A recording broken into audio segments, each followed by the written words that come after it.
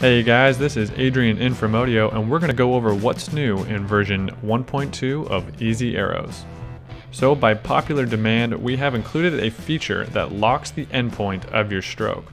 So if you go into the arrowhead layer, under Effect Controls, you'll see there's an Easy Arrow Enable End. And if you check that box, it's going to lock the endpoint of the stroke in place. So even as the head moves forward, it won't follow like it typically does. And then the effect below it, called Easy Arrow End, allows you to manually control that endpoint. So if you have it going off frame, or for whatever reason you just want to have that point locked, now you can do so. With it unchecked, it will still follow like so. Now we've also fixed an issue with taking 90-degree turns where the arrow was separating from the stroke. So that is fixed, as you can see. And we've also added the ability to update your arrow with a default tail even after the script has been run. So with your shape layer selected, check the box Create Default Tail and click Update Arrow. Pretty cool.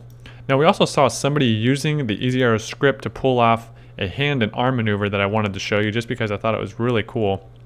So we just have a simple shape layer path arced into the frame here. Now I'm going to select that and hold Command and select the hand layer and click Create Easy Arrow.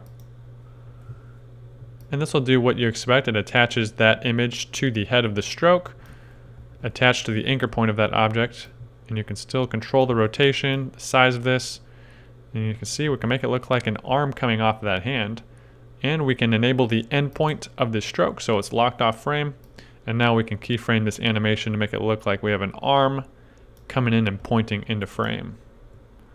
I'll go ahead and do that to the other arm as well. And I just thought that was a really cool look, and I just wanted to show you guys it was possible. And I'm sure there's lots of other cool things you can pull off with the script, and I'm excited to see more and excited to share your work, so feel free to send that in to me. Well guys, that's what's new in version 1.2 of Easy Arrows. If you're unfamiliar with the script, be sure to watch the overview video on our website to get a better idea of what it can do. Thanks for watching, and I hope to see you again next time.